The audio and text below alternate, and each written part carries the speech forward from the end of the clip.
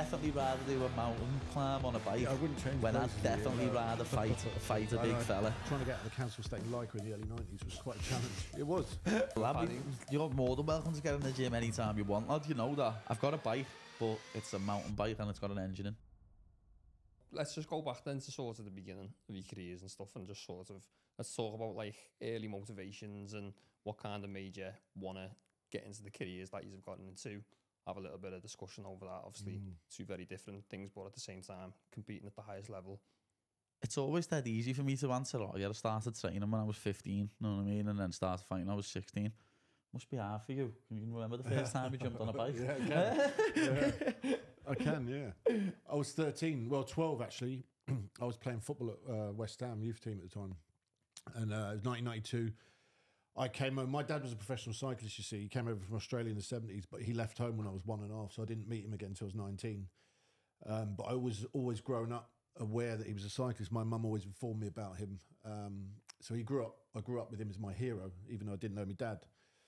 Or this sort of vision I had of a dad, you know. And I came home from playing football one summer in 1992, and the Olympics was on in Barcelona. I remember watching this thing. It was only 3.5 minutes, this event on the Olympics. And Liv for Christie won the night before in the 100 metres. Sally Gunner, of course, we all had, you know, athletics was like, every kid was into athletics as a kid.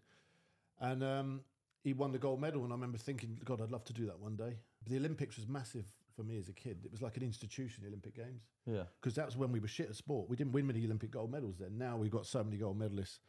But it was an institution every 4 years, you know, the Olympic Games. And I always wanted to go to the Olympics. I grew up on a council estate in London, institutionalised to violence, quite a rough area. And you either became a footballer or boxer where I grew up. And so it was cyclists trying to get out of a council estate in Lycra in the early 90s was quite a challenge. It was, you know, it was a real getting the back ripped out. Yeah, no, but it wasn't like it is now. You know, it's now acceptable. Maybe not in Liverpool, but it is acceptable. You know, it's become a lot sort of, you know, it's become sort of an underlying national sport in many ways. You know, you see the cyclists on the road at the weekends, but you know, it was difficult. But I was very ambitious, and I always knew the difference between right and wrong. You know, I kind of drifted away from the gangs and sort of crime and petty crime and things like that in the area that I lived in. And I always wanted to be ambitious and do something with my life. And yeah, the Olympics was like the one that fucking started it for me, really. That was the catalyst for what I wanted to do. And it's never left me, really. And I was fortunate enough to go to 5 Olympic Games, win 5 Olympic gold medals. And that was every 4 years was something I'd, you know, it's lucky. So it's different for you. You've got to fight every couple of months or whatever. The Olympics was every 4 years. You've got 4 years to think about it. And you've got 4 years to make a plan and change what didn't work at the last one. And, you know, obviously lottery funding came in as well in the mid-90s and funded British sport.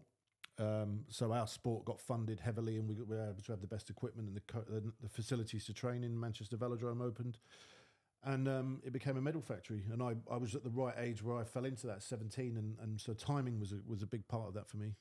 You know, I was very fortunate that the money came into the sport when I was at the right age. That's probably the same with me, to be honest, because, as I say, when I first started training, I just got shown a fight in the youthie. So in the youth club one day, and Kyle Wilson banged this fight on, and it was Diego Sanchez versus Clay Guida. Yeah. And they just tried to kill each other for 15 minutes. I was like, this is sick, this. When was the first time you watched a UFC fight? I think that's the first time I can remember. Yeah. I can remember watching Forrest Griffin and Stephen Bonner and my mates, like, at a party, like someone's christening, when I was about 12. But I can remember, this is the first one I remember watching, Clay Guida versus Diego Sanchez. And it was like fight of the year in like 2009 or something. Yeah. And they just had a brawl. And then I was like, I need to have a go with that. Yeah. And then a few weeks later, I stayed up one night and watched one live. And it was in January 2010. And it was Belfort versus Franklin. Belfort knocked him out in like a minute and a half or something. I went for a run after the fight had finished at like 5 in the morning. And then 2 weeks later, I joined the gym, 20th of January 2010. So you were into sport well before the Conor McGregor, which lots of people, the influx of people that came into the sport. As I say, that's where I'm a bit lucky, because as I say, I started training well before that. When it was just pure hardcores, you know what I mean? Like, there was no, like, as they call it now, casuals. It was just people who loved the sport and that. And as I say, I started training when I was 15. I was like, when I was going into school saying, I'm starting doing MMA. People were like, what's that? You're like, cage fighting. When you're telling teachers and that, teachers are like, oh, stop doing that, you'll never get anywhere with that, you're too small, you need to focus on your schoolwork. And then, as I say, I just got into it at the right time, because I ended up having a few amateur fights. Well, I had 9 amateur fights, won them all, and then I went pro when I was 17. And then I started fighting on Cage Warriors when I was 18, when McGregor was fighting on there. Yeah. I remember meeting McGregor before he had his first UFC fight at a Cage Warriors. Yeah.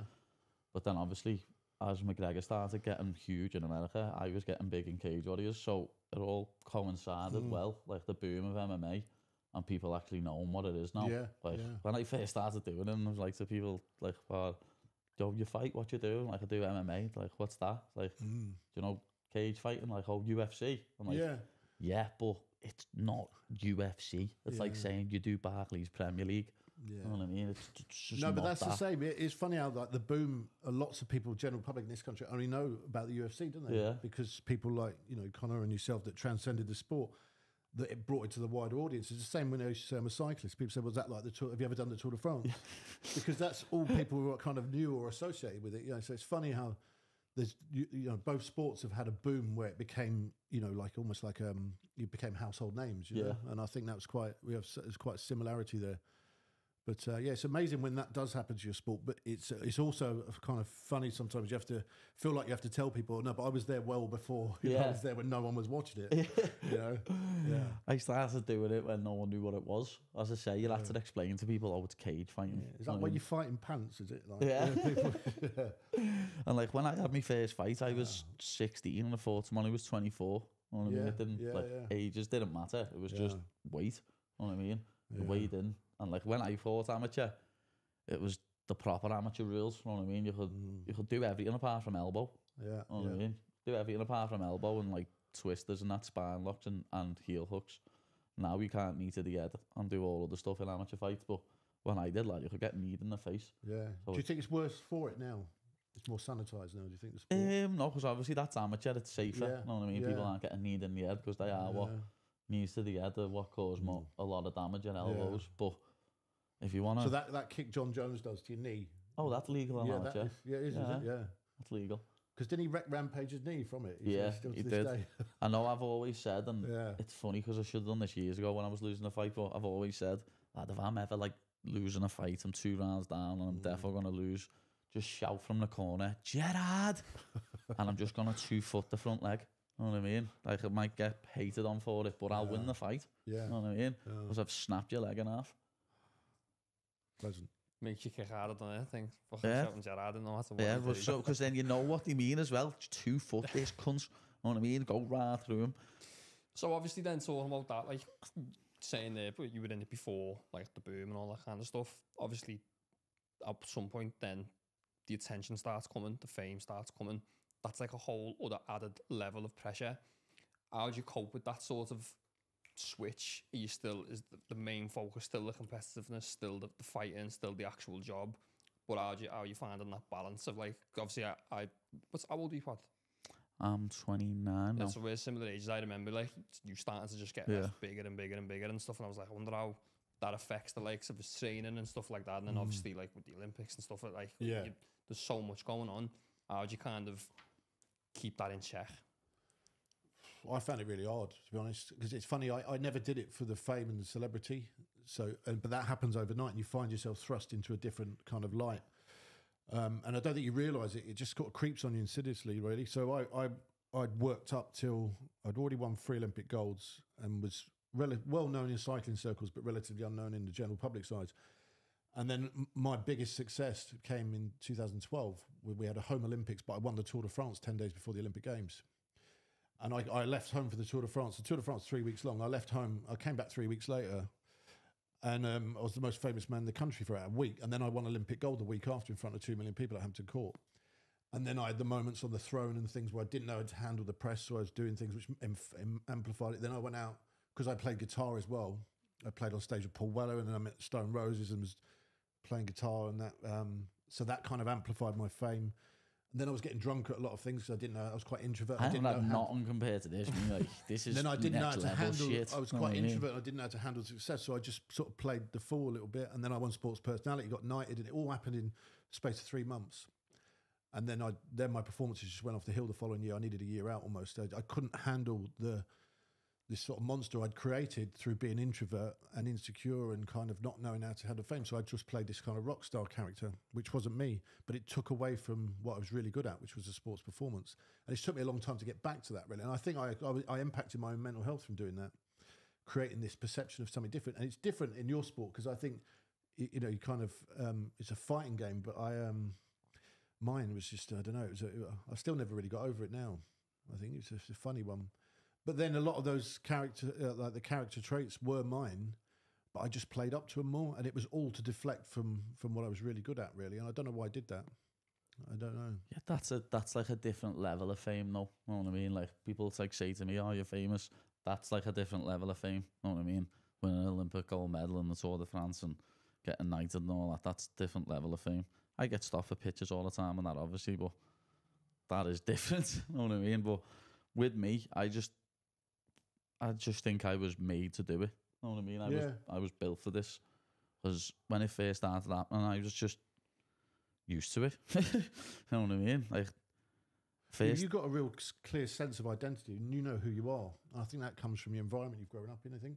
So I was quite I had a lot of imposter syndrome where I didn't really feel like I was worthy of the success I'd brought upon myself. And I think that stemmed from my childhood, really, and having a sort of parentless growing up, you know, kind of emotionally parentless mother, and then a distant father as well. And so I was a real insular child, and that's why I went into a sport that took me to be quite kind of individual. Yeah. So I used to go off on my bike all day for 5, 6 hours, 7 hours in my own head. And it was just, and I think that was a very individual sport, even though you ride in teams, but you're in your head the whole time riding a bike. And I think that lent itself to the kind of child I was. It sort of led me to sort of escape my traumas, as it were, as a child. And it facilitated having to address anything in my life, really. It was like a great distraction, which then I have to address when I stopped at 36. But it was a great way of not having to address all the things that had happened in your life in the childhood and stuff like that, really. So it was the sport facilitated, you know, the kind of individual I was. But you've got a real strength, sort of sense of who you are, like you just said, you know. And I think that is that's something I didn't have, and which is why the imposter syndrome crept in. And I really didn't feel like I was worthy of the success, and I didn't feel like I'd worked as hard as the other people that had achieved the same thing. And that's took me a long time to sort of come to back again, years of kind of looking after myself and understanding mental health. Realise that was, I wrongly put that on myself, if you know what I mean. Yeah. As you say, that's something that people always get misconstrued. I think with like MMA, as you say, they're an individual sport and a team sport. People think MMA is just an individual sport. Obviously, when you get in there, you're on your own. Yeah. You've got to do it all yourself. But you wouldn't be able to get in there without your team. With the months and the years leading up to it. Know what I mean? No. That's what I always say. People think that, it might just be me in there, but without all the people that I trained with before it and all the coaching I had before it, I wouldn't like be as successful as I am. You need all that. People just think, it's just you. You could do it on your own. You could go to a different gym and do that and do this, but you couldn't. Know what I mean? You've got to be comfortable in your own environment, and that's the one thing that helps me a lot. Know what I mean? I'm very comfortable in my environment. It's my city. You know what I mean? I'm from here. I train here. I've trained in the same gym my whole life. I haven't ever went to a different gym and been coached by anyone else, apart from like when I've went to different countries and that. I've always been trained by my coach, with the same teammates in my gym, and it just helps. You know what I mean? And that's just a big thing for your mental health as well. Yeah. Because the worst times for me when it comes to my mental health, not when like I'm on top of the world. It's when I'm after you lose a fight or something. Yeah. You know what I mean? And you're only as good as your last fight in MMA. And when you win, lad, everyone loves you. You know what I mean? Yeah. Then you win, lad. Everyone fucking loves you, lad. It's mad. And then if you lose, or like I did, I had a close decision and people thought I lost. But after the fight, I said, no, I thought I won. Lad, everyone can just turn on you. Yeah. Like the MMA fan base is very, very, very fickle, toxic. Isn't it? Yeah, it's very fickle. Yeah. You know what I mean? Very toxic. So, lad, if you lose a fight, you just start getting all madness in your inbox and all that. So that's probably the most down I've ever been, when I've actually lost a fight and then being injured or something. Like, was that a new experience for you then? So if that happened again, would you know you'd kind of, was that? Well, yeah, it did happen again last year, to be honest, because it happened years ago when I fought for the Cage Warriors World title, and I had a submission locked in the first round, but I'd had surgery like 4 months to the day before, and I shouldn't have fought. everyone told me not to, but I felt like the show was riding on me. It wouldn't have happened without me, and I had teammates fighting on it. So it was like, this show's going to fall apart without me, and I've got to do it. So I fought, and I had a choking in the first round, lad. And I don't know how he never went to sleep anyway, but if I had my other arm under, he would have went to sleep. But because that arm was so weak from the surgery 4 months earlier, I couldn't finish it. I ended up going 5 rounds, losing a decision. And then in the second round, I punched him, I broke my hand again. So I had to sit out for months again, get more surgery. I'd lost the fight. Like, that time I went into the worst depression I've ever been in. You know what I mean? I was just waking up crying every morning. You know what I mean? Just like, wow, what's going on here? Never ended up fighting that time for like another 15 months. So like, I'm sitting on that for like 15 months that whole time. The only time I ended up like feeling better was when I did eventually start speaking to people and telling people how I felt. Up until that point, I was just stuck in a rut. But as I say, it happened again last year. Even though I won the fight against Jared Gordon, it was a close fight. People thought I lost. So, and I got injured again. So I got injured, had a close fight, and then, as I say, I couldn't come back and just shut people up again. I had to sit out for 12 months and get surgery and wait and wait. How do you think, you know, when you obviously becoming a father looming, do you think that's going to change you as a fighter? Have you thought about that much? Not yet, no. No. But obviously it's gonna, I think it's gonna give me another like level of motivation. Yeah, you know what I mean? It's gonna push me on to start training harder and hopefully sticking on a diet all year round and shit like that. So that's what I reckon will happen, because I'm gonna start having a lot less sleep. Yeah. So I'll have to get used to it, aren't I? No, it's interesting, isn't it? Because it changes people sometimes. For me, as I got older, I took less risks in cycling, so it's obviously a lot of crashes in cycling. It made me train harder, but I'd only take calculated risks when it was necessary to win something big. I wouldn't, all the stuff in between, I wouldn't, because, you know, Mark Cavendish, good friend of mine, he's the amount of crashes he's had, he's got glass shoulders from the amount of crashes he's had. And he's got 4 kids. They sit and watch him on the telly crashing every week, and it's quite hard coming back, bust up and that, you know. And it's a sport like cycling. It changed me, I would say, for the worse, really. But obviously your sport's No, I know different, exactly what you mean there. Obviously, there's, when you've got no kids and there's a little gap there, you're thinking, I'll go for that. You know what I mean? But then when there's 3 kids sitting around watching, you're thinking to yourself, shit, should I go for that gap, or do I want to hurt myself with them watching? But I don't reckon I'm going to be fighting for that long. So at the point where they'll be remembered. How long do you reckon you will fight for now? 29 now, you know what I mean? Just not long turned. Be fighting till I'm about 35, 36, 37, but we'll see, you know what I mean? Because I've always said when I finish fighting, I'm probably going to go into acting or something. Do you think that Conor fight will ever happen? You never know, it could do. Let's see if he ever even comes back, lad. He needs to fight Chandler first, doesn't he? So let him come back and fight Chandler. That fight needs to happen. He's done a season of The Ultimate Fighter and all that. Yeah. But as I say, see what happens. Hopefully he comes back, lad, and he ends up beating Chandler and then fights someone else. Because I'd love to fight him. That'd be huge, wouldn't it? It's a dream fight for everyone. Yeah, you know I mean, for and I'm probably like the only other person that he could fight in like an arena and a stadium and it'd sell out. Yeah. You could do it. You could do Wembley. You could do, what's the one in Ireland? Croke Park. Yeah. You could do one of them if I fought Conor. And it'd sell out fast. Goodison, I mean, you know. and actual stats, what I mean, no. No one else he could fight. I don't reckon he'd sell a stadium out. No, that's it.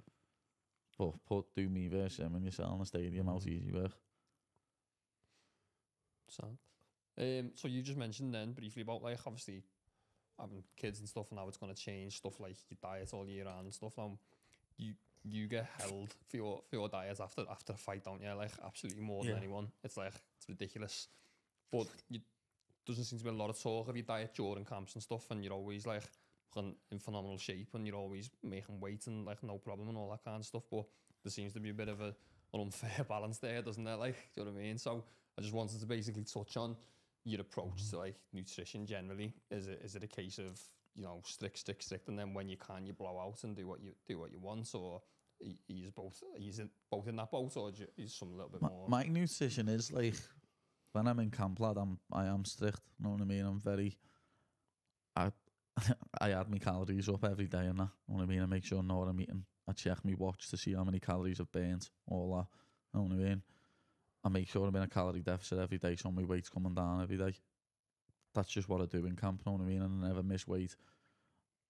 most of me most recent weight cuts, lad, ever since I moved up to lightweight, none of them have really been big. I used to kill myself to make feather when I was younger and professional, but now, lad, my weight cuts are all sound. I just like enjoying myself when I come out of it. It's just too easy to put food away, lad. It is. I always say it's the worst thing ever. If it was as easy to lose weight as it was to put weight on, be fucking sound. You know what I mean? I literally just don't go to the gym for 2 weeks and eat what I want for 2 weeks, and I get on a set of scales, lad, and I'm 92 kg. You know what I mean? And like, now I've got on the scales yesterday. I'm walking around now where I'm injured. I haven't been training properly. I'm just walking around about 88 kg. You know what I mean? And I don't really personally think that's that bad. But people still call me a fat cunt. Yeah. You know what I mean? I don't think 88 kilos actually that bad on a fight at 70. You know what I mean? That's nothing for me. I've done that in fucking like 4 weeks. Stupid weight cuts like that. You know what I mean? Yeah, the brutal auntie, some of them. When I fought Julian Rosa years ago, I was in a cave, pissed as a fart. I got a phone call. Oh, you're fighting this Julian Rosa in 4 weeks, aren't you? I don't know, am I? You know what I mean? Pissed as a fart, eating all monster munch and that. Got on the scales, lad, on the Monday morning. I was 84 kg. I had to weigh 65.8 in 4 weeks, 3.5 weeks.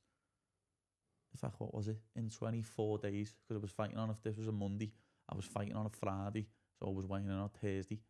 So I had 24 days to lose, go from 84 to 66, and I'd done it. How does that look? What does that look like? I looked like a punter, like, you know what I mean? I looked like I was on the swag for 6 weeks.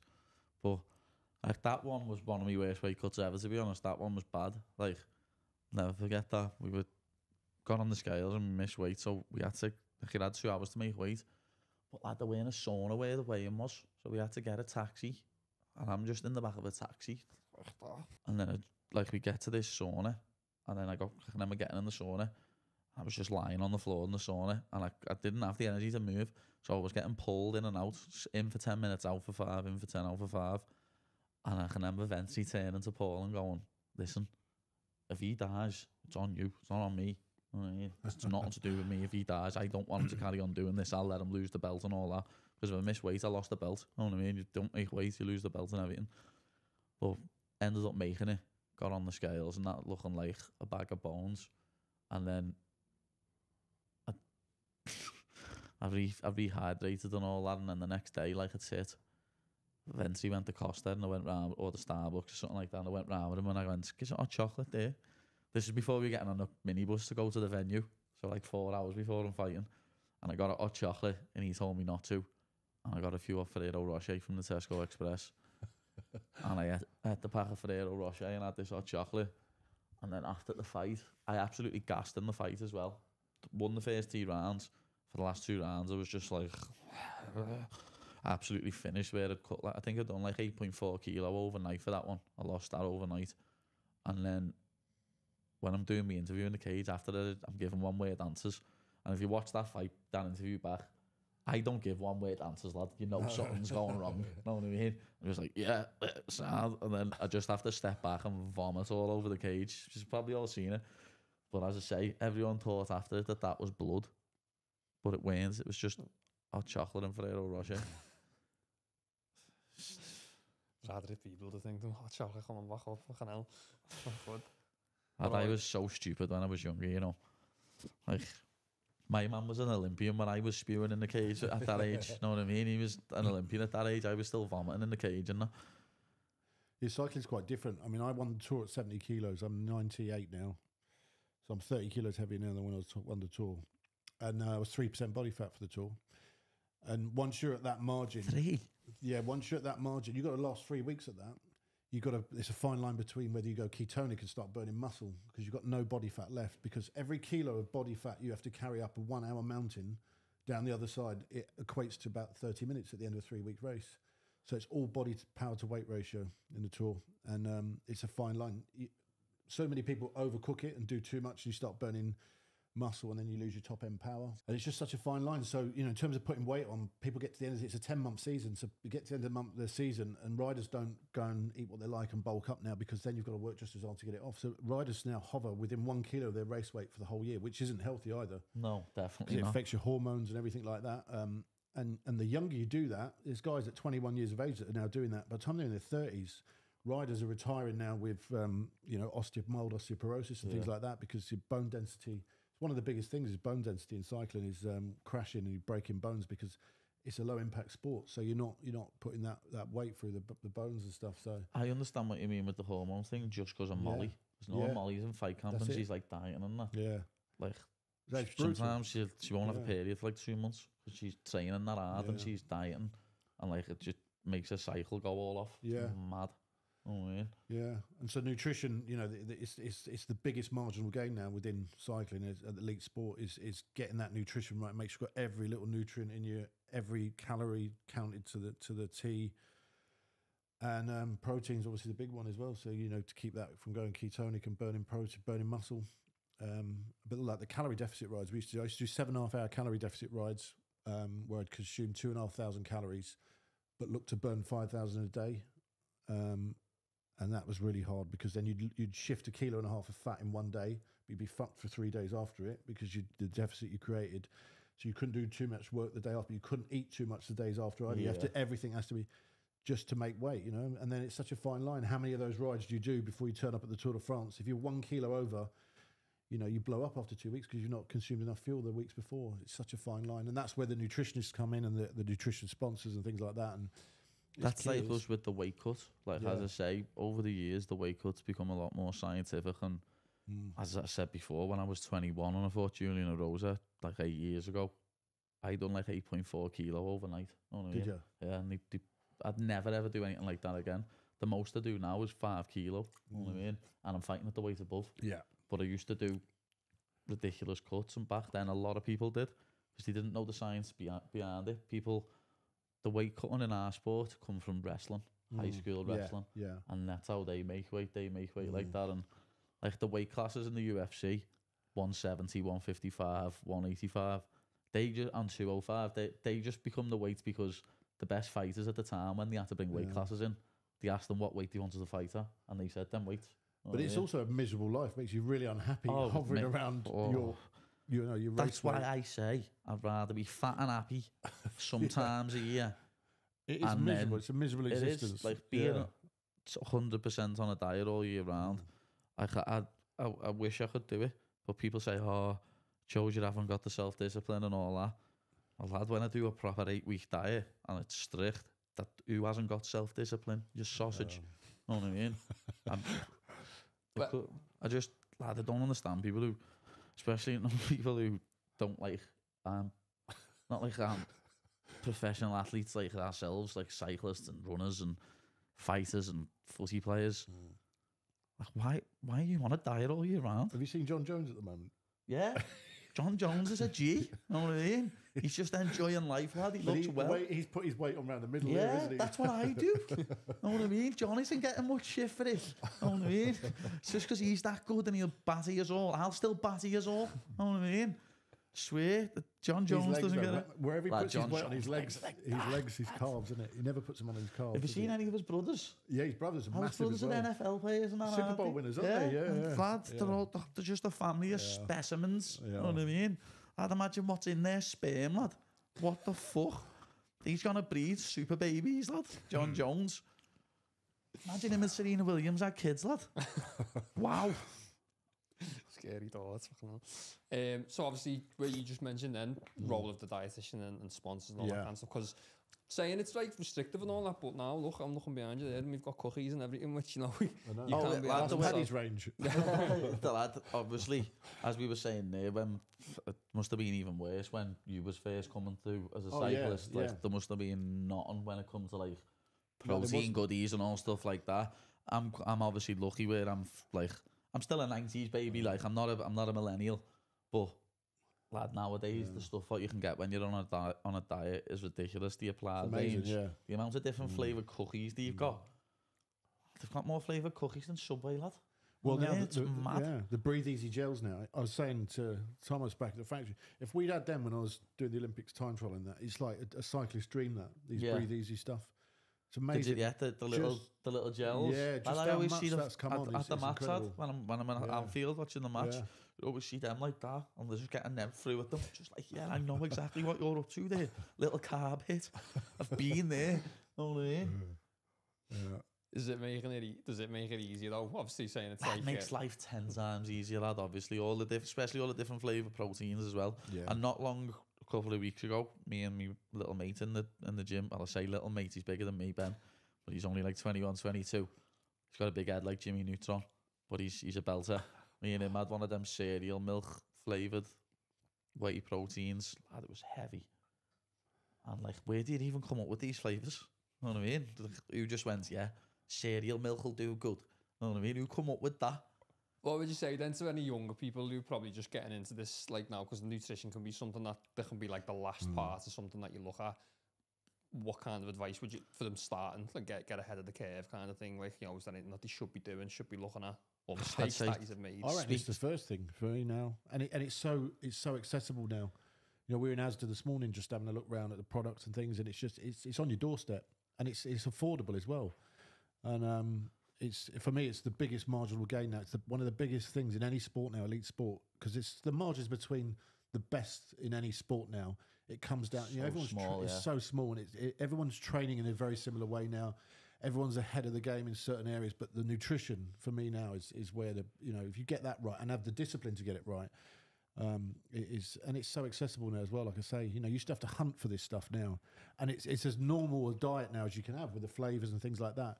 20 years ago, you know, you were still sticking whey casein now, you know, milk, like powdered milk into water bottles just to get the way out of it. I think it like plays a big part as well. Like, with it being such a, like these types of sports being so intense, particularly for young people, young lads as well, it can be such a big taxing thing on your mind, on your mental health, restricting yourself as well from stuff, or even overindulging in stuff when you probably shouldn't. Can be I'm such a fucking king at that. Like, you know, like that is just me personified, lad. I can't help but overindulge. Fat, sweaty little bastard. But it happens though, doesn't it? Probably. Like, you've got to kind of have that balance, haven't you? As you say, like you do. It's something that you've just got to kind of be aware of, haven't you? I suppose. We can't all be PTs. Know what I mean? PTs can stick on a diet all year round. I just can't. Like, I'm probably the opposite to Brad there, as he said. I probably went diet last. That was the last thing that I looked at when it comes to everything. You know what I mean? I done everything else first. Trained all the time, got punched in the head loads. Yeah, but I think people. That's probably the key to your sport, though. Yeah, getting that bit right. Like even first. like running and all that. I was cycling and running. Like, I haven't got a proper road cycling bike. Because lots of people in gyms look like UFC fighters, but they probably can't fight their way out of a paper yeah, bag. Exactly. So that's the bit you've got to get right first. Yeah. Like, lad, that's what's hilarious with me. Yeah. I only started lifting weights 4 years ago. Let's be honest, like 25. And when I first walked into doing weights with me S&C coach Paul Reed, when I first went, lads, it's quite embarrassing to admit this, but it's funny at the same time, so I don't give a flying fuck. When I first went in, and I think I was 25, I was a former world champion. My record was like 17-3, something stupid like that. And I went in there and I couldn't bench the bar. Because that's the way I said about my wrist before. My wrists were that weak. I couldn't bench press the bar. I went like that to do it, and Paul had to grab the bar. You know what I mean? That is how girly my arms were. You know what I mean? I was terrible. I couldn't lift weights, Dad. And like now, like if you look at my body from when I fought at like my last couple of Cage Warriors fights, and that was when I first started lifting weights, to my last fight, I look like a different person. You know what I mean? Like, and that's literally through lifting weights and doing the other side of things properly, because I just used to go in the gym and fight. You know what I mean? Didn't even really think about my diet. When I was younger and I was fighting amateur, as we were saying, we didn't have all this. You know what I mean? Didn't have all these different drinks. And back then, I think I used to just have eggs of a morning, chicken and rice in for me dinner, and chicken and veg for me tea. Because I don't like fish either. When you started doing all that, did you think of this, like the end result, that you're going to be, you know, like we watched that McGregor film when he said he knew where he was heading in terms of like he was going to be the biggest name in the sport. But did you do it just because you enjoyed doing it, loved doing it, and then realised you were good at it at some point? Or did you start with That's hilarious, because even before I ever had my first MMA fight, I did say I'm going to be in the UFC. And it's funny because So you knew what you were doing. This is another thing I shouldn't really admit on camera. You know what I mean? But It's one of them. Before I first started training, I made a YouTube account doing UFC prediction videos. Is that still up? No. I told one of my mates about it in school, Doddy. And Doddy told everyone. And I just had to delete them all because I was getting fucking terrorised. You know what it's like in school, lad. You know what I mean? I was in year 11, got the back ripped out of me. But it's funny because, as you just said, then it reminded, like, I found this another fella used to do videos on there, and I found him on Instagram. He was commenting, like, something about me. So I followed him on my account and started speaking to him. And he DM'd me saying, oh, I can remember when you was a kid and you was on YouTube doing your videos and you were saying on your videos, I'm going to be in the UFC and I'm this and that. And like, he was messaging me saying it's unbelievable to see you now in the UFC saying, doing what you said you were going to do before. Like, I hadn't even had a fight yet. Yeah. You know what I mean? I just always, it's mad always growing up. I always said, I'm going to do something. I'm going to be something. I'm not going to be no one. You know what I mean? And it ended up happening. It's a bit mad, isn't it? It's boss though. Yeah. I just say that to people, like, don't ever think you can't do something. You know what I mean? Like, people, like, 99% of people could be anything they want, but they quit along the way. You know what I mean? Yeah. As long as you don't quit doing what you want to do, like, you can go wherever you want. We're in the 1% that actually believed in ourselves and done it. It's probably 0.1%, not even 1%. You know what I mean? Most people, some people get in the head along the way. Like, I could have done that. One of my teachers, I'll never forget the teacher saying it to me. I got Nick selling in school. I'll never forget it. This teacher liked me, so instead of putting me in isolation, she put me in her office. Yeah. I can remember sitting there and like, she'd come in and was like, oh, what are you doing this for, Patrick? And all that. I was like, oh, I'm just selling to get money in to pay for me gym, 60 quid a month. I said, what do you mean? I was like, oh, I'll do MMA, this and that, blah, blah. And she turned around and went to me, oh, you need to stop doing that, Patrick. You're far too small. You'll never get anywhere with that. The teacher said that to me. You know what I mean? And like, these teachers are meant to be people that inspire you and drive you forward and like say good things. You know what I mean? This teacher basically told me to swerve MMA and just focus on my schoolwork. Imagine I would have done that. You know what I mean? But like, you'd have been a nutritionist now. Be in jail now. So I don't even know what it'd be. I'd probably be a brickie or something stupid like that. You know what I mean? Working on site all day, hating my life. And that's why I always say to people, just if you want to do something, you can do it. Just do it. As Nike say, just do it. You know what? Like, just obviously, so we've met years ago, and I was just saying to these before that quickly. We started filming Molly when she was doing a Cage Warriors title fight. Yeah, we used to come in the gym and film her. You know, like all the YouTube stuff. Yeah. We've got footage of you there, which we tried to pull up before, we couldn't get it up, but the relentlessness there still, like from then to now, it's still there. Do you know what I mean? Like, it's like coming in, you were like this big character in the gym, but still putting the graft in, and it's still there today as well. Do you know what I mean? So it just goes like, and to be fair, like even sort of most of us, like, because we were doing videos at the time on YouTube, pushing ourselves out there, and everyone was like, "What are you doing that for? What are you doing?" Yeah. And now I'm here doing a podcast with like you. Do you know what I mean? And the same sort of thing applies. If you just keep pushing yourself for that, it'll come. I wish I still would have been doing them YouTube videos. I'd been sick if I was doing them for 15 years and then ended up in the UFC. Just like, I've got these going back for years. But getting like bullied over it in school for a month to make me delete them all and never do it again. Know what I mean? That's why I always just say to kids now, lad, if you want to do something, just do it. Don't ever let some sausage from down the road put you off doing something that you want to do. Know what I mean? I said I was going to be in the UFC. I'm in the UFC. My man said he was going to be an Olympic gold medalist. He's an Olympic gold medalist. You can do what you set your mind to. So, what's your current training looking like at the minute then for both of you? I think I caught before that. Yeah, at the minute I'm not doing, like at the minute all I'm doing is going in the gym, doing bits of pads with Alice, kicks. I've got tears in both shoulders, so I'm rehabbing them at the minute, just letting them rest. I'll hopefully be able to start training properly again the next couple of weeks. But my bird's pregnant, so let her have these kids. See what the first couple of weeks is like, see what the sleeping pattern's like, see if I can get a fight soon. Because I do want to fight. I want to try and fight twice before the end of the year. Like, only fought once last year. Does me head and all that. Don't want to fight once this year. Fight twice at least. So hopefully I can come back summer or just after the summer, and then happy days. But at the minute, I'm like just running, just doing lower body stuff, weights, rehab on my shoulders, running, loads of kick and stuff. Just letting the shoulders rest at the minute. So, no wanking either. Yeah, I mean, I'm boxing 4 or 5 days a week at the moment. I've started learning the last year now. Been a year with a view to maybe doing a white collar event or one of these YouTube fights. I don't know. They offered me to do one last year, but it's such a tough, intricate sport. Just having to learn a new sport like that, where I don't realise the amount involved in it. I don't know if I can actually ever get into the final thing and get in the ring with someone, but I love the routine of it. It's been great for my mental health, keeping me giving me something to focus on and replace that void that cycling left, because I never really replaced that. But yeah, I love it. It's one of the best things I've ever done, really, from that point of view. So I'm just doing everything around that at the moment, really. I'm trying to train full time for it, because I kind of do I either do something full in or not half, but and then balance everything else around it. So it's been great at the moment. It's kept me on the straight and narrow.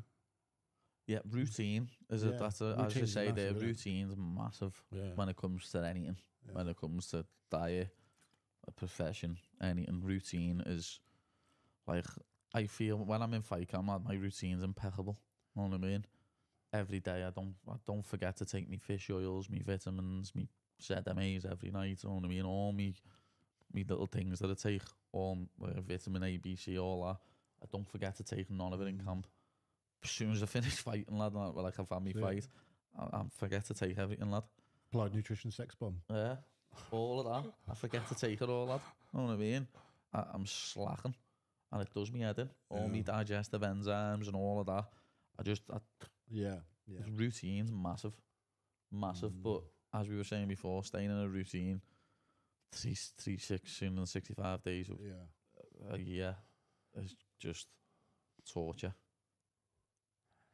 Can you find that, like, obviously saying there, like, coming out of it and then you forget, how easy is it for you to switch off after, like, a fight? Switch off from the routine, switch off from, like, all that kind of stuff. Easy? Is it? Yeah. You find it easy, don't you? Yeah, I find it fucking easy, lad. It's sound. I just switch right off. Well, it's sound for me. You know what I mean? I'm not going to lie.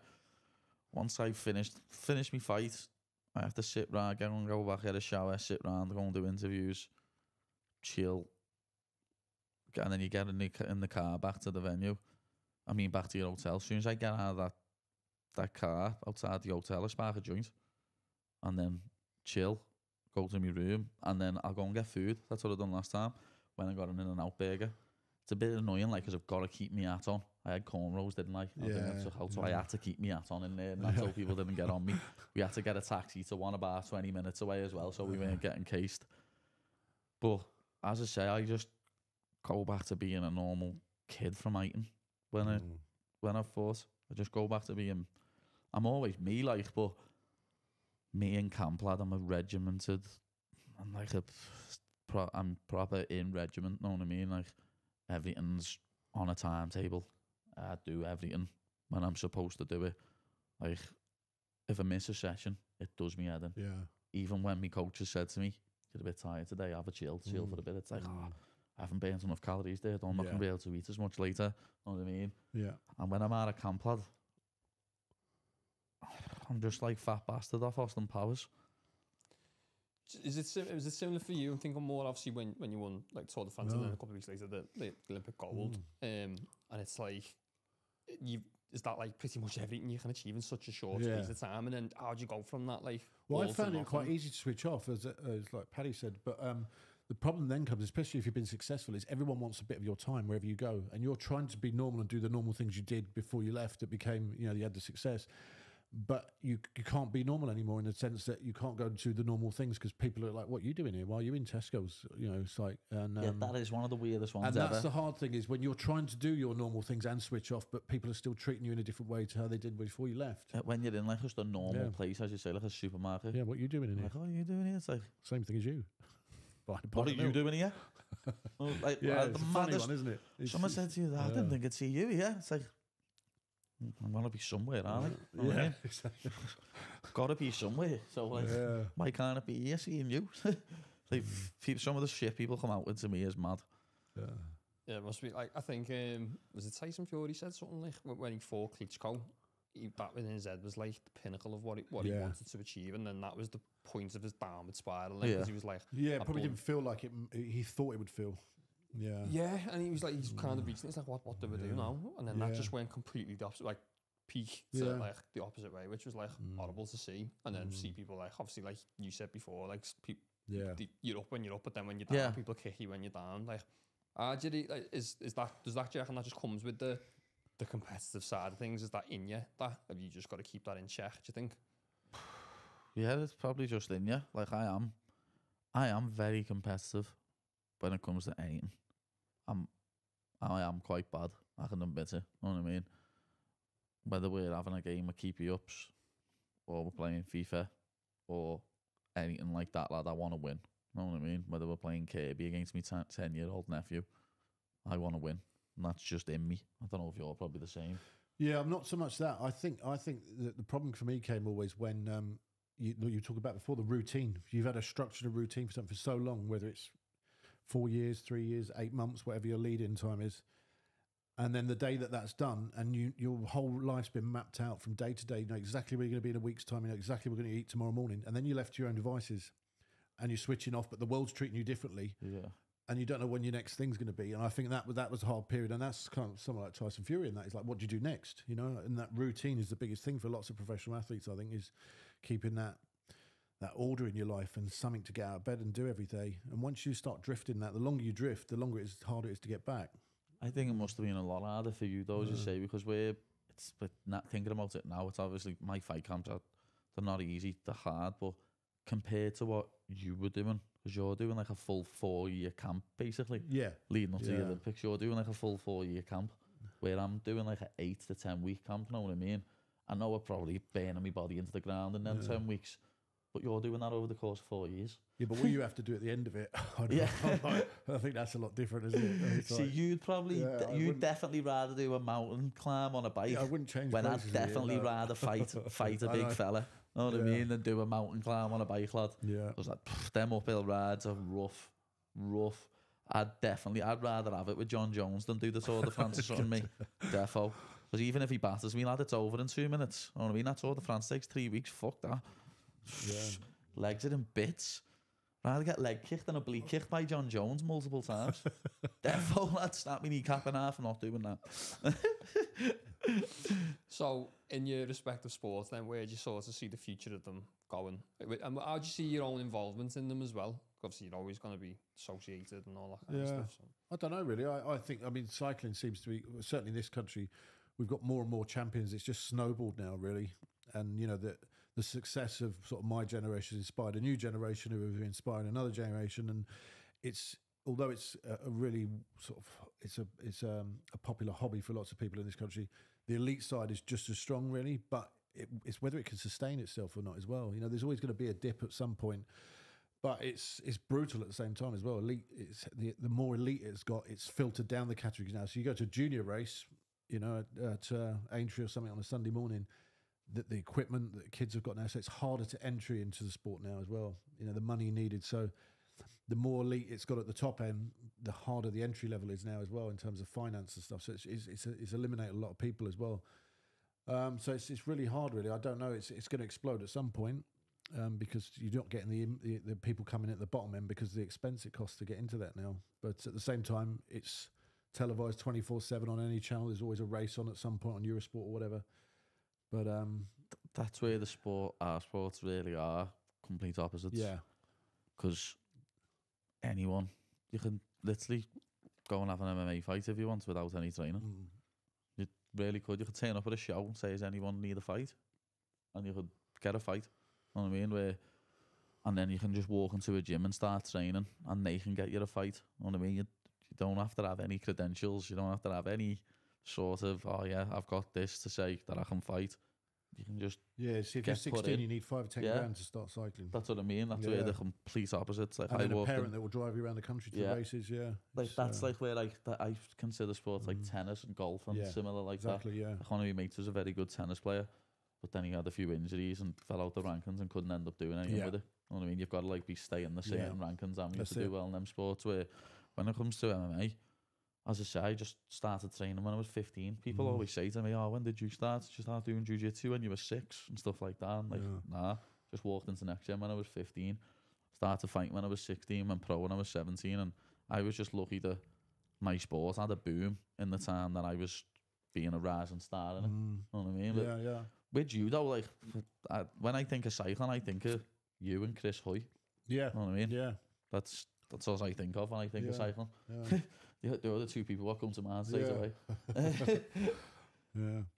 Well, you're the same at UFC for most people in this country, isn't it? You and Conor McGregor. Yeah, hopefully it is now. Yeah. You know what I mean? That's what I aspire to do, inspire the next generation of kids to come through and fight. You know what I mean? Well, that was going to be my next question, actually, obviously, because what comes with it is the massive platform. So, like, are you going to, do you plan to keep using it for the better, like, to inspire people to, like, you know? Yeah, of course. Yeah. Like anyone who's in our boots, who's got a little bit of a platform, you should be trying to motivate and inspire people to be better people anyway. I think you do that by just being who you are. Yeah, I don't think you have to try. No. And I think that's the biggest sort of message you get sent of kids as well. It's just it's the authenticity that comes with you. Yeah. I think that's the easiest thing to be. It is the easiest thing to be, is yourself. So it always makes me laugh when people's like, "Oh, he's putting on an act." It's like, yeah, man. Get round to ours. Come and see me, and you'll see if I'm putting on an act. But obviously, like, with that though, because obviously you notorious for that big the speech at the end of your fight. Yeah.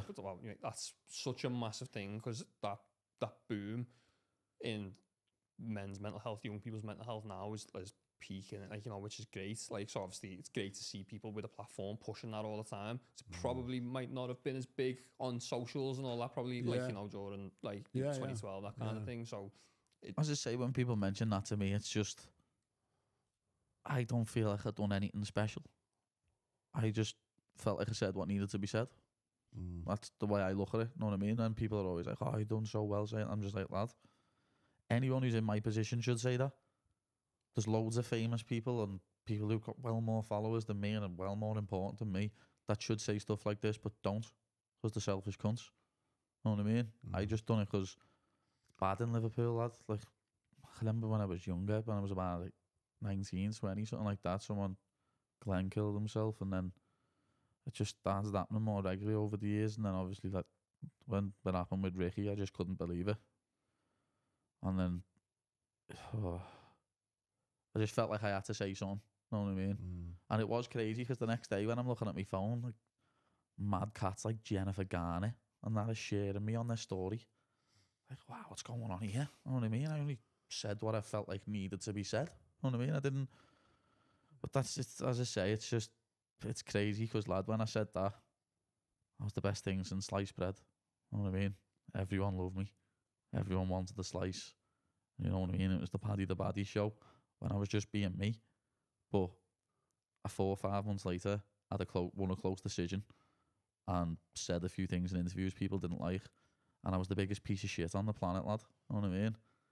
I was proper turned on, like fucking Beckham after the 98 World Cup, whatever it was, lad. You know what I mean?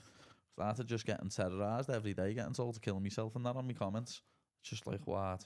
6 months ago, we just were all saying how good it was that I said this and that. And now 6 months later, I've literally got like similar people telling me to go and kill myself. It's just the world we live in is just, it's a crazy place, lad. You've got such a good attitude towards that though. Like, obviously, it's on my list there, so obviously I bring it up. You have people like the Paul brothers, like, who are constantly pushing different things and setting people up, and, like, you know, they use it for the complete opposite, I think, their platform. Yeah, they're a pair of cunts, lad, that's why. Well, one of the questions, funny enough, was one of them wants you to straighten it, doesn't he? So I'd fight him, lad. I'd love to fight him. I'd love to have it'd be funny if I'd love to have him like not even an MMA fight, just a striking fight. You know what I mean? Like a Muay Thai fight, kickboxing fight, and just kick him that many times that he can't walk again. He has to learn to walk again. I think like a baby. Jake called out Sean Strickland, didn't he? I think something like they all just talk shit, lad. You know what I mean? They're all a gang of helmets.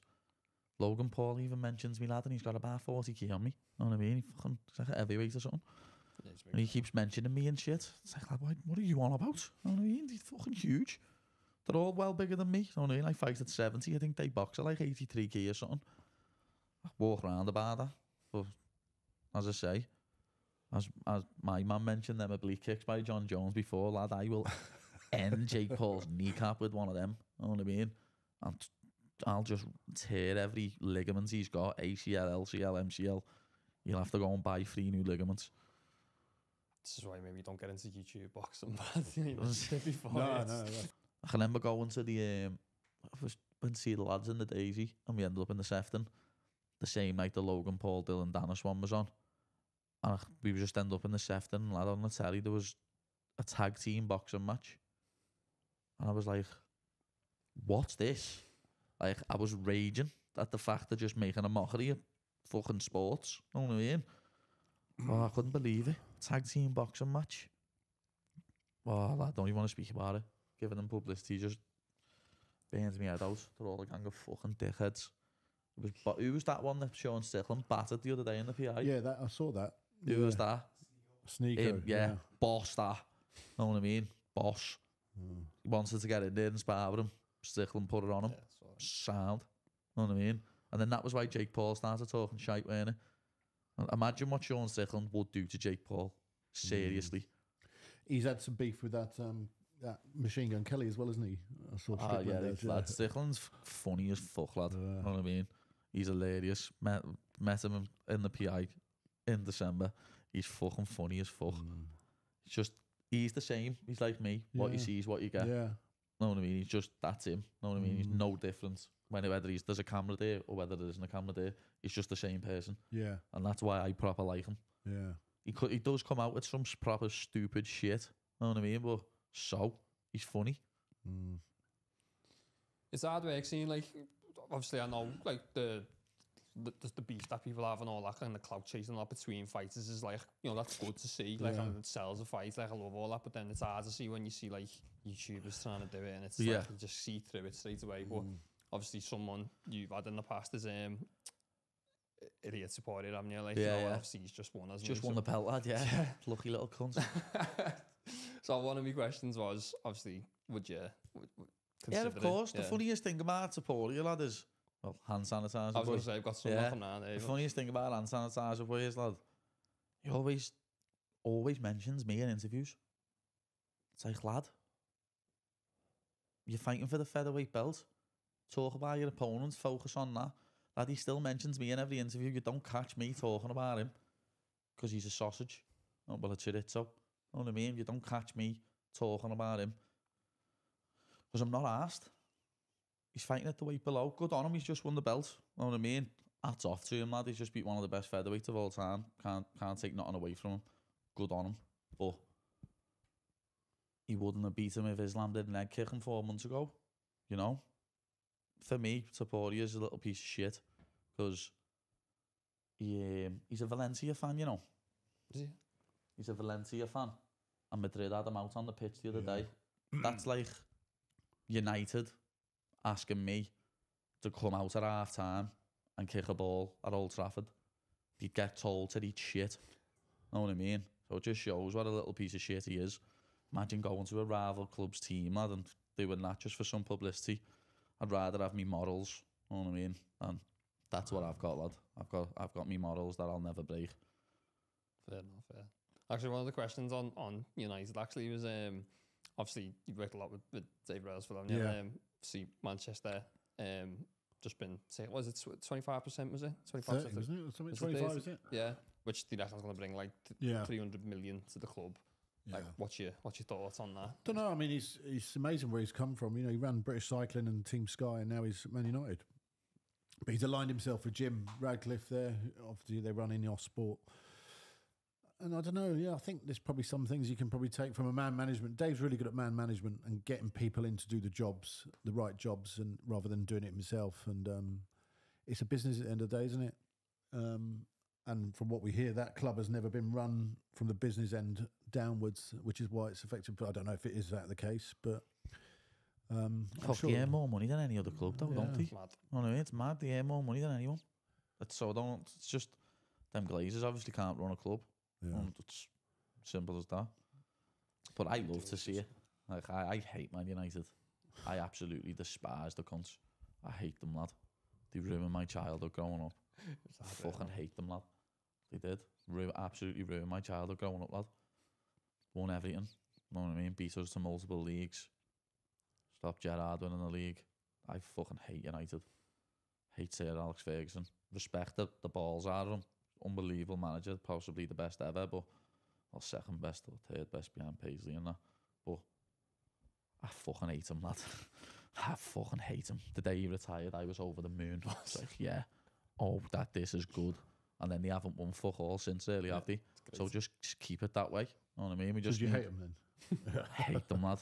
I still hate them more than City. City just tin pot club, aren't they? You know what I mean? Half of the fans were Stockport fans 10 years ago. Yeah. So you don't really care about City. United have actually got a proper history. They're a real team. You know what I mean? Got 3 Champions Leagues. They've got 20 leagues. They're a proper team. Yeah, it remains to be seen whether he does a job or not. I think it's going to take another 5-6 years, isn't it? It's a 10-year cycle, isn't it, for a team like that? I mean, how long Jurgen's been there? Nearly 10 years now. Look at the job he's done. But you've got to be as special as Jurgen to come in and do that. I mean, literally about to say they need someone like Jurgen to come in. And It's something special out there, isn't it? So that's Ten Hag, man. Yeah. Funny guy. Some of the shit he comes out with in interviews doesn't half make me laugh. You know, he's a proper helmet. Him. Sound. So obviously, sort of round up here, but we're 2 months into 2024 now. So what can we expect from the both of you, kind of career-wise, personally this year? Obviously, you've got some big life changes. Yeah, I've got twins en route, lad. You know what I mean? See how much these baby girls disrupt my life. I don't know what it's like here. You know what I mean? I haven't got any kids. I've got a fucking dog and that's hard enough. You know what I mean? Lenny fucking does me head in enough, lad. But, you know, gonna have to get on with it. And as I say, I want to have at least 2 fights this year. At least. I done me head in last year, only having 1 fight. 1 fight in a year is not good, lad. You need to have at least 2. So I'm open to have 2 in quick succession. I want to punch Renato Moicano's head in. To be honest, like, he keeps talking pony. He's a little mushroom. It's money Moicano. Shut up, you beaut. You know what I mean? He owes me money. I'll never forget years ago, I had him in a fucking accumulator, in a parlay, as the Yanks say. And he got fucking knocked out by Jose Aldo. Let me down for like 8 son. So with interest, you owe me a nicker. Moicano, you little... Anyway, yeah. I want to beat him up and then have a quick turn around and beat someone else before the end of the year. That would be ideal. Sound. Yeah, for me, I'm just it's nice to be back with a leading sports nutrition company in applied nutrition. I'm working a lot with the endurance range this year, helping develop products and push that range really. And Olympic year as well, so I hope to be we'll be broadcasting with a network for the Olympics, just I'm continuing to do my theatre talks around the country to mostly men in their 40s that come to watch me, because that was my sort of fan demographic. So, but it's nice, you know, because lots of men struggle in their 40s, and cycling has been a particularly success I had. For some reason, it inspired lots of men in their sort of mid-30s to get on their bike and change their lives, really. So it's I sort of accept that now, and it's nice that it was the success meant something to so many people from that point of view, that it really changed their lives. Probably, to be honest, lad, my dad's done a couple of bike rides for Marie Curie, and it's probably because of people like yourself that they got popular and started doing them. You know what I mean? Like, what ones they do? He done one from one side of Ireland to the other. London to Paris. Yeah. And the Grand Canyon to Times Square. And my dad just done them jumping off the couch. Yeah. You know what I mean? Yeah. Like, it was hilarious, lad, when I spoke to the people who he'd done it with. It probably benefited his life, didn't it? Yeah. Yeah. In a big way. Yeah. You know what I mean? Because my dad smokes about 40 ciggies a day. And when he's drinking pints, he'll drink about 12 of them a day. Yeah. Yeah. But he done these bike rides. It's quite funny, really. Shouldn't laugh, but it is quite funny. Because when he's doing these bike rides, he's doing them for Marie Curie. Yeah. And he's doing these rides and like he's stopping for a fag every the fella who he done the bike rides with, Ray, who lives around the corner from ours. He said, I've never seen nothing like it, lad. He's like, when we every like pit stop, we'd pull in, everyone would be like, oh, where's the water? Getting water. Your dad would find a pub and buy a pint and go outside and smoke like 5 bifters, drinking a pint, and then jump back on the bike. He done that every ride, and he was raising money for Marie Curie. Yeah, like, great. But as I say, without people like yourself making cycling popular, people probably wouldn't have even thought to do them rides to raise funds for stuff like cancer and that. You know what I mean? Yeah, no, it's lovely. It is lovely. It's lovely. Like that, and you see it, you even see that with MMA now. Like, there's like white collar MMA events now, where people raise money for like sick kids or like cancer charities. There's a building around the back here when we came in here. There was a martial arts place around the back here. Yeah, well, it's as I say, a lot of people like that. A lot of people use that to have an experience of fighting as well. That's it. Because a lot of people like, oh, I want to have a fight, but. Well, Jake Quickenden, there's a guy, Jake Quickenden, just fought that he fought Scouts Paul comedian. Smith. Yeah, he fought Paul Smith. Paul got battered in it, didn't he? Yeah, because Jake's always in shape anyway, he needs to be fair, because... He's cut. Did you see his cut? Jake's always in shape where Paul's got like a dad bod, and you know what I mean? Where Paul and he's a comedian, you can't take him seriously. There's no, like, you can't have that sort of... Where he's always, like, Jake's always looking healthy and looking ripped, and he's always in shape. That's it. You'd half saw that one coming, but I was meant to be at that show, to be honest, that Octagon, but my mate who was meant to be fighting on it. The fight never ended up happening. But yeah, I was meant to be at that show. Yeah. But I did get told by a couple of people Paul got his ass handed to him. And I felt terrible for him. It was hard. Poor bastard. But that's what I mean. That's the thing with this sport, lad. Like, that's why people want to do like the white collar stuff. Because you wear head guards, shin guards. You know what I mean? Yeah. As I said earlier, when I first started fighting amateur, you just had 7 or 8 ounce gloves on, no shinnies. You could head kick each other and knee each other in the face and that. The only thing you couldn't do was elbow and twist and leg locks, like heel hooks. Like, and now people love doing stuff like the white collar for an experience into it. And the great thing about that is it raises funds for charity and stuff like that when the people who do the shows aren't on the bump. Yeah, looking at you. Yeah. Do you reckon there's any scope in the near future to maybe swap sports? Maybe you get in the gym there. Well, you're more than welcome to get in the gym anytime you want, lad. You know that. But my dad always tells me to get on the cycling. You know what I mean? Obviously, it's brilliant for your cardio. Like, I like running and that. And I've got a bike, but it's a mountain bike and it's got an engine in. You know what I mean? It's a leggy bike. I haven't got a skinny wheeled cycle bike, and my dad rips me for it. My dad's like, that's not fucking cycling, lad. Get a fucking real bike. You'll fucking use your legs. He fucking gives me hell over it, lad. Yeah. Well, who knows? We'll see. I'm not doing the fucking Tour de France. Like, fuck that. I'm not doing anything like that. I'm not doing nothing along them levels. Do you use a watt bike in training at all? Did you ever use a watt bike? Yeah, I do use the watt bikes. I was actually using, as I say, because I haven't been using doing my upper body at all. The past couple of weeks when I've been going to S&T, I've been finishing on the watt bike, doing like 10 seconds and then 20 seconds rest, non-stop, know what I mean? And by the end of it, when you get off the bike, you're like paper, like he's just been up, you know what I mean? Just legs are like jelly. Oh. Yeah, I would get on the bike, defo. Even you'd smoke me, like, you know what I mean? But not anymore. Yeah, not defo. Anymore, no. That's what I mean. Like, my body is half built for fighting. I'm a weirdo. I'm proper weird. My body's not. It's not like probably meant to do anything. Like, I couldn't be a professional athlete in any other sport, I don't reckon. It's just because I'm like, me muscle mass and like me bendiness all help. Everything goes together. It doesn't at the same time because I'm hypermobile. I've had to have all surgeries everywhere on my wrists and then one ankle. I know for a fact in the next 5 or 10 years I'm gonna have to have surgery on that ankle just to complete the set. Yeah. I know I am, lad. I've got scars there, and on this foot, lad, I've got a big massive one up here, and then a big massive one up there, and a little one in the middle. And like that, the only foot now, the only corner what needs doing on my body now is this one, lad. You know what I mean? So it's gonna happen at some point. Therefore. Sound. Happy there then, yeah?